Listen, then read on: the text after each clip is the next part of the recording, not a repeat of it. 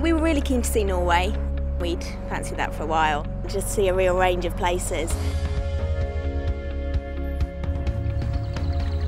It's an absolutely amazing way of seeing the most beautiful scenery.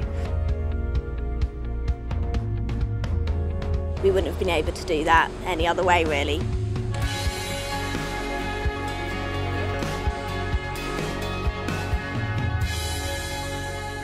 For its proximity to the United Kingdom, it's probably the most magnificent scenery that you can get within easy reach of the UK. Certainly one of my favourite places we always visit is Garanga.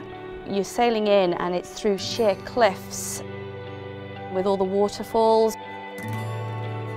This ship is big, but you feel tiny. You can't describe it, it's just... Words fail, actually, to describe the beauty of the mountains and the water. It's just breathtaking. breathtaking. Breathtaking. We always try and do excursions to suit all abilities. It's fantastic in the kayak. Fantastic. You get some kind of perspective, don't you, from sea level looking up. We also have Mount Dowsnip. You do have to be all right, of course, with steep driving and hairpin roads, but you cannot possibly better the views that you will see. Absolutely breathtaking. We've got the king crab safari. You go on a rib boat, the exhilarating adrenaline ride out to see the king crabs. They can't believe the size of the king crab. It can be very big, up to 2 meters. And we've got to hold them by their legs, otherwise they catch on to you. It was absolutely fantastic. We also have the Huskies excursion, where they breed and train sled dogs. We have a granddaughter who loves dogs, so she will be thrilled to see us with Huskies, you know, in our arms. The Flomsbana Railway. The reason everybody goes to Little Flom. Very picturesque, stunning waterfalls. And the little villages that we've seen, which we wouldn't have seen if we'd just booked a normal holiday. It's getting into the heart of the country, seeing how really people good. live here. And then you come back on the ship and you've got all the luxury on the ship.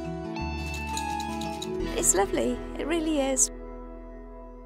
As we get further north, the length of the days get longer until eventually the sun stops setting entirely. And everybody comes up to watch the sail past the North Cape. Well, we're on deck now, it's coming up to almost 12 o'clock. It's actually midnight here and we're in the northernmost element of Europe. It is one of the things that made me want to come though, Yeah. to come where it doesn't get dark. Because that means I don't have to go to bed for very long. And you sail under what is effectively the end of the known world, if you like. And years ago, they wouldn't have known that there was anything beyond it. And the attractions to actually go ashore and visit the actual North Cape. You stop at a Sami village, you get to meet one of the Sami people with their reindeers. Reindeers. Simple things, you see. Simple things. You could go to all of these places over land, but you wouldn't see the same things that we see. The only way you can actually do that is on a ship. You can't imagine how beautiful and spectacular it is until you're actually here, and seeing it by ship's got to be the best way. You wouldn't have seen this much in Norway.